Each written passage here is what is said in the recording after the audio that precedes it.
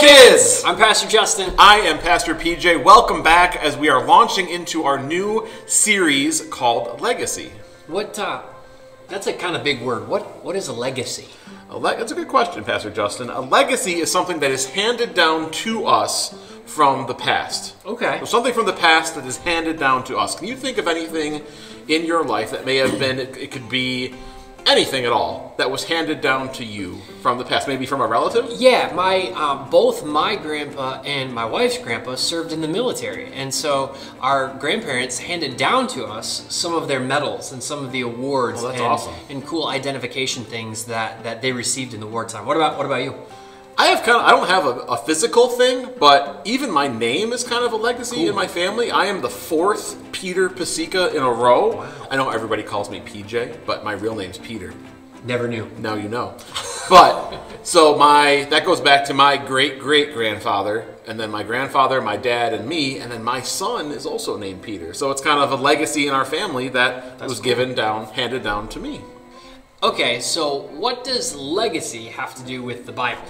You know, that's a really good question. There are lots of different things in the Bible that have been handed down, but I think probably the most important is that after Jesus' resurrection, we just talked about that in Easter, after Jesus was resurrected, came back to life, after he went up into heaven, ascended into heaven, left us, handed down to us his Holy Spirit, which then guides us and leads us. And so I think legacy has a lot to do with what God has done through Scripture and what he's done for us today. Cool. So that's what we're going to look at in this series. But this week, for our first activity, we're going to learn a little bit about how the Holy Spirit works. So what you need is some tape, like a painter's tape or a masking tape. You need a straw for everybody that's participating, and a balloon that is going to help us as we discover just where we're going to go with this balloon. So let's take a look as we explain to you, and we'll have it set up so you can see exactly what to do.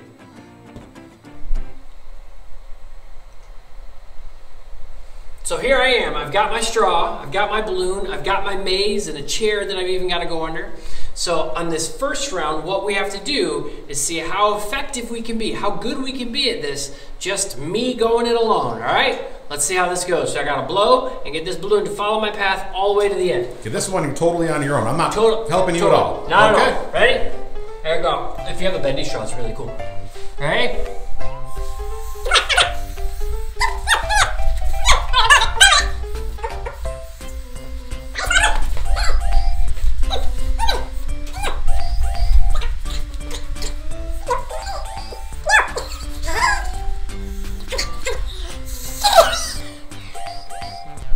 All right, Pastor Justin, that wasn't super great, but let's try it again with me giving you some guidance on where the path is, where to turn, how hard to blow into the straw, when to stop, stuff like that. Hopefully we can go a little bit quicker.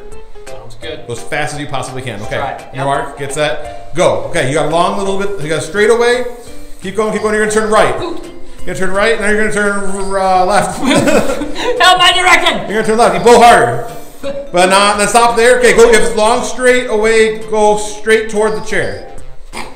Blow hard, blow really, really, really hard. There you go. Okay, you gotta go back. You gotta go back a little bit. You went a little bit too far. Cheater! But go through the chair, really. Blow it as hard as you can. Through the chair and meet it on the other side. Good, you're on the other side. Turn, or you already turned. Go straight. Wow. It's kind of just following it.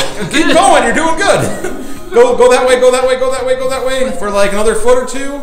And then you're gonna turn left, and then you're done. One. Yes! Whew. Good job, bud. Thanks.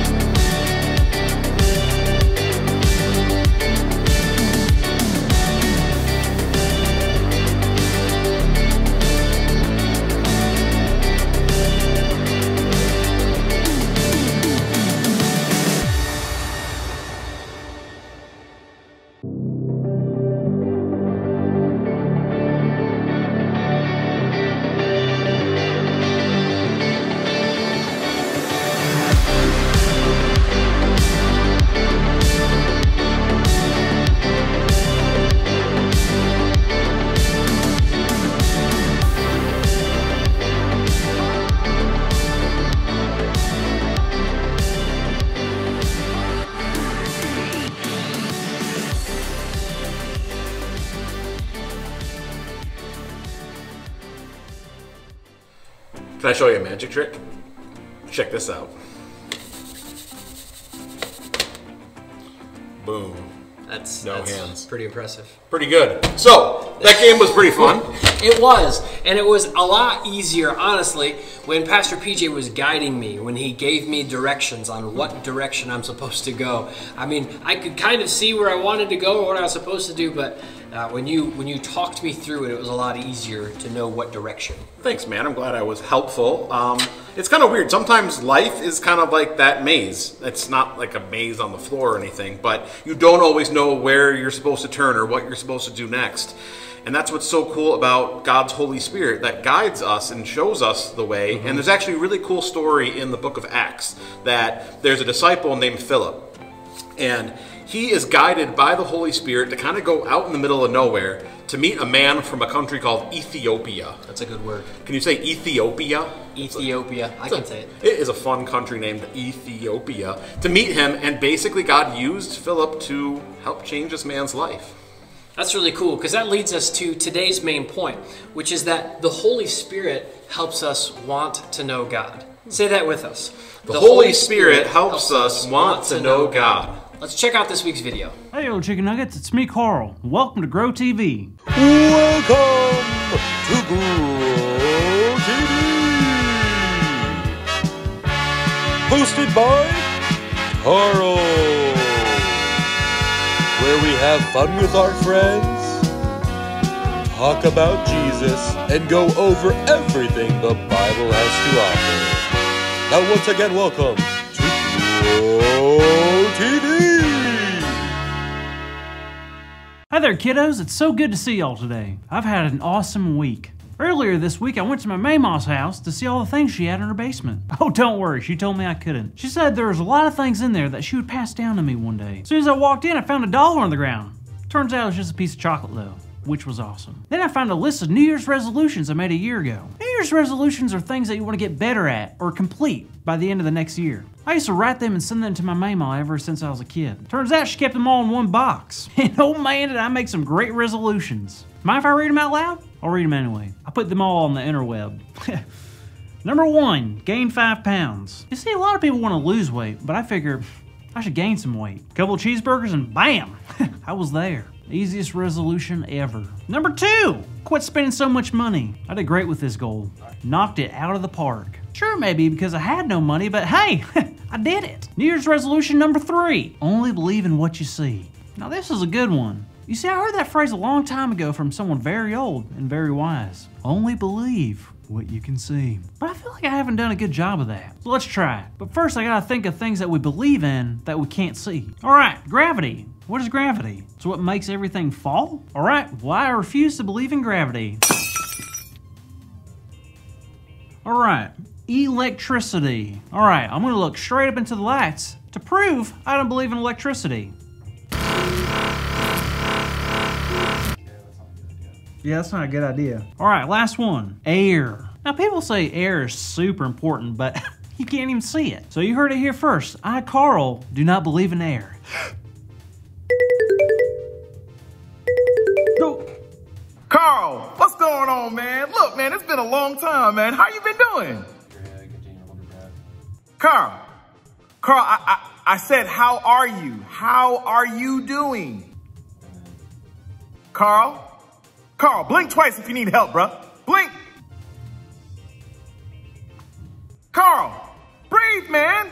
Breathe.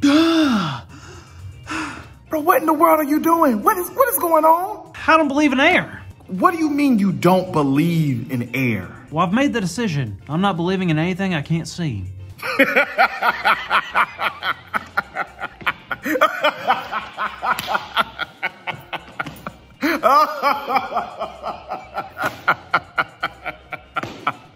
Oh, man. DJ, why are you laughing? I'm sorry, bro. That's just the funniest thing I've heard in a long time. You don't believe in air. I don't believe. You're crazy, Carl. You're crazy, man. What's so funny? Carl, we have to believe in things we don't see. That's just life. Really? Okay. What about the Holy Spirit? What about it? Well, he is something we can't see, and you better believe he's real. Look, Open up your Bibles to Acts 8. Should we read it? Let's go.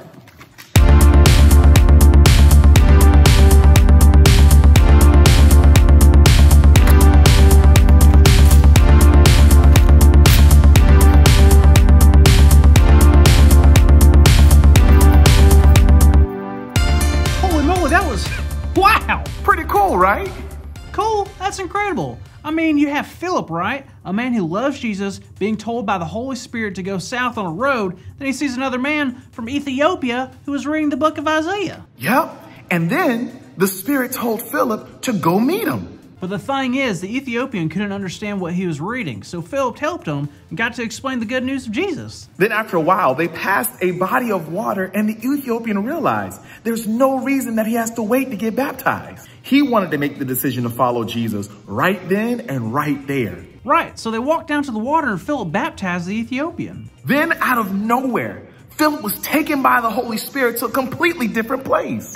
I know, this is incredible. I guess I was wrong. Oh, you mean about the whole believing only what you can see thing? Yeah, I mean, I didn't realize how powerful the Holy Spirit is. Of course. Jesus promised us that he would send the Holy Spirit when he went up to heaven. The Holy Spirit makes us strong and helps us. Help us how? With everything. Like when you're upset, the Holy Spirit will comfort you. When we need wisdom, the Holy Spirit will give it to us. And when we need help understanding God better, the Holy Spirit is right there to help. Wow, that's really good news, because I have a lot of questions about my faith and about God. So the Holy Spirit will help me? Absolutely, Carl. The Holy Spirit helps us to want to know God. Great. Wait, that's our big idea. Today's big idea is the Holy Spirit helps us to want to know God. So let's say it out loud on the count of 3. 1, 2, 3. The Holy Spirit helps us want to know God. Yeah. Woo! Good job, everyone. Hey, TJ, I really like that story. Man, me too, man. It's one of my favorites. I can see why. But you know, TJ, still not sure on this whole electricity thing. Really? Why? I don't know. It just seems like kind of suspicious. Whoa, what happened? Well, I didn't believe in electricity, so I just stopped paying the electric bill to see what would happen. Turns out it gets really dark. Oh, okay, yeah, that makes sense. Hey kids, y'all have a good week. We'll see you next time. Thank you for watching, and tune in next week for a new episode of Grow TV. Hey kids, welcome back to Grow Kids. I've got 2 of my friends here from The Rock helping me do this demonstration. So Keith, what you have to do is get this yellow balloon into this can. Now, Beth, what you have to do is prevent this yellow balloon from getting into this can with that fan. It all rhymes so well, okay? Ready? So when you're ready, you can fire that up. Oh, we got it pointed the right way this time? Okay, all right, Keith. Oh, come on, Keith. Oh, come on, Keith. Come on. Back it up. No! No! You get it. Come on. Okay. It finally went. It doesn't like you. Wait for it. Okay, okay. Why was that so difficult? There is wind going that way, and the wind. This is lighter than the wind. Lighter than the wind. Okay, but could you see the wind? No, You couldn't see the wind at all. So how did you know that it was even there? I felt it. And You felt it. I saw the thing. I see the fan blade. Okay, when you go outside on a windy day, Beth, can you see the wind when you're outside on a windy day? No, No, you cannot. So how do you know the wind is blowing? because it feels cool. It feels cool. What else? Well, how do you know the wind is blowing outside on a windy day? The leaves are going. Leaves are going everywhere. Yeah, so the Holy Spirit is like the wind, right? We don't always know that it's there because we can't always see it, but we see the effects of it, right? Just like the wind blowing everything around. So the wind of the Holy Spirit blew the balloon not where it wanted to go, right? And the Holy Spirit guides us and travels with us. So I hope you guys learned something about the Holy Spirit today, and we'll see you next time.